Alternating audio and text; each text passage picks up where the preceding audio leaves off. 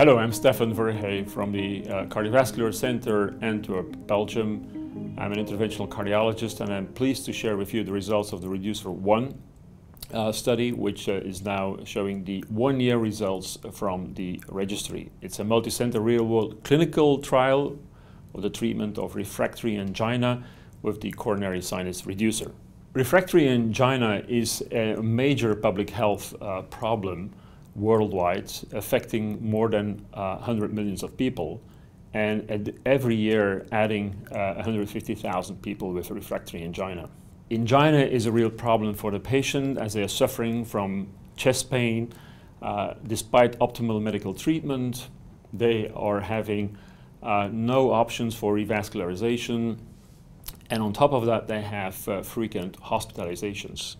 So the goal actually is to improve the quality of life, reduce the burden of angina, and make sure that they have less hospitalizations. The reducer is a device that has a narrowing and that is positioned in the coronary sinus to treat refractory angina. And this has been proven in two randomized trials, the COSIRA trial, which actually was able to demonstrate an improvement in quality of life and a reduction in anginal symptoms. And that was confirmed in a second randomized trial, which was recently published, which was the Orbita Cosmic trial. The REDUCER-1 is a post-market multi-center observational study enrolling 400 patients. The primary endpoint of 6 months was accepted this week in JACC cardiovascular interventions, which is great. Today I'm going to share with you the 12-month outcome of these 400 patients. Altogether, we are reporting on 351 patients at 12 months.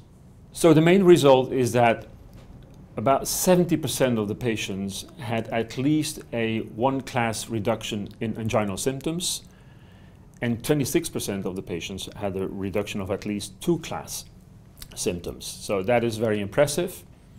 And when you look at this graph, you will see that there is a shift from right to left, more going towards the less symptoms regions.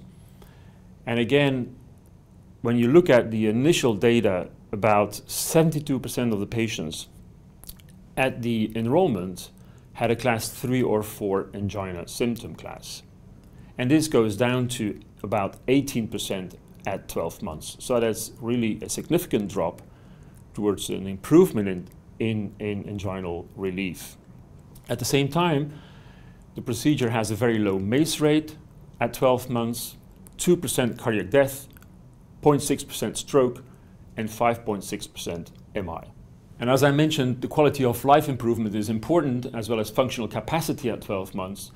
When you look at functional capacity, and more specifically, you look at the 6-minute walk test at 12 months, you see that there is an increase of about 32 to 33 meters, which exceeds the 350 meters, which is known to be clinically relevant for these patients.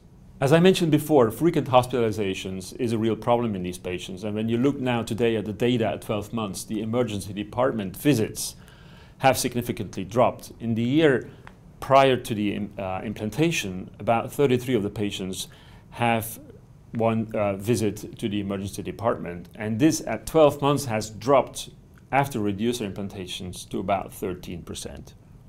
And this in a total of 192 patients at baseline to about 66 visits at 12 months. We also had a preliminary peek at the 3-year data, so looking at sustainability. And what we see here is that, as you remember, we started off with 72% with CCS class 3 and 4, and this dropped to about 18%. And this stays like that, well below the 20% at 3 years.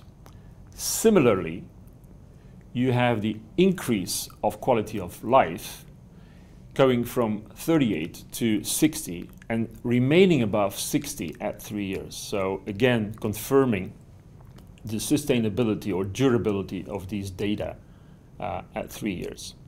So in conclusions, the REDUCER-1 registry evaluated the shockwave coronary sinus reducer in real-world patients with refractory angina despite medical therapy, optimized medical therapy, and limited revascularization options.